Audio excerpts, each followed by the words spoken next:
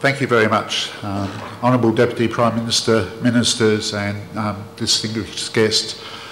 I'll make the leader very happy because I'll be very short, because most of what I had to say has been taken up so eloquently by all the previous speakers, including the Deputy Prime Minister and others as well.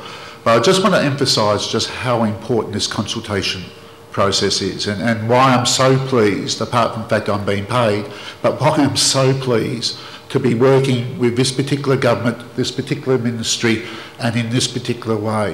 The consultation process has been a really enlivening process of being able to exchange ideas, to test out ideas and get clear guidance about what's necessary. And I've been surprised, and I must admit, coming as an outsider to Tonga, I had certain expectations about what I'd find and what the attitude to freedom of information was.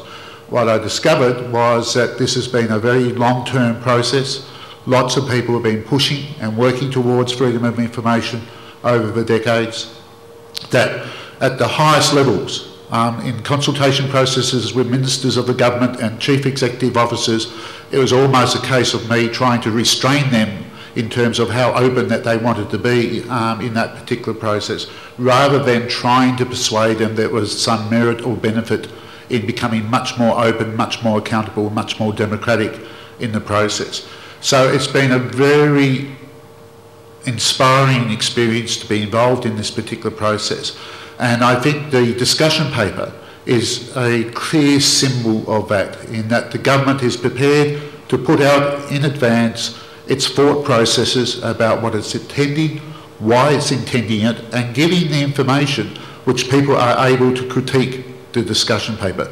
So the first part of the discussion paper goes through the general principles, goes through what we'll be covering in the workshop today, the scope, the types of bodies covered, etc., the exemptions process, the need for an independent review mechanism, and talking very especially about implementation, because I think that's the big issue that's to come facing this government in terms of getting this policy and a future Freedom of Information Act off the ground. But just as importantly is the last bit of documentation, where we've provided you with summaries of the critiques that have been made of most of the major pieces of freedom of information legislation around the world over the last 10 years. And in providing those critiques, we give you the information for you to evaluate this discussion paper. You can look at those critiques and say, what is good in other pieces of legislation, what hasn't worked or what has been criticised in other pieces of legislation, and how does our discussion paper and our information policy stack up against those particular critiques. So hopefully, as the Deputy Prime Minister pointed out, that you'll have the ability to use this discussion paper, which we're introducing today, to be able to critique, to inform and improve the whole process. And that this is a very important step along the way towards a final journey. And as the Deputy Prime Minister and the Secretary for the Department pointed out, the ultimate journey, and Shemaine quite eloquently put it as well, the ultimate journey is to have a legal entrenched right of freedom of information in legislation. But I think that Tonga has been very smart in deciding to go this process step by step, testing out the key principles, developing ideas.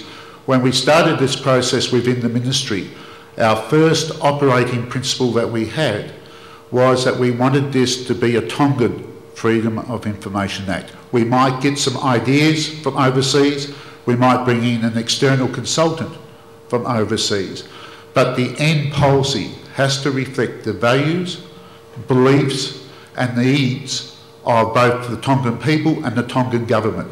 And I was very pleased at the very first steering committee that the steering committee insisted on establishing a number of guiding principles which are set out in the discussion paper to guide the development of this policy.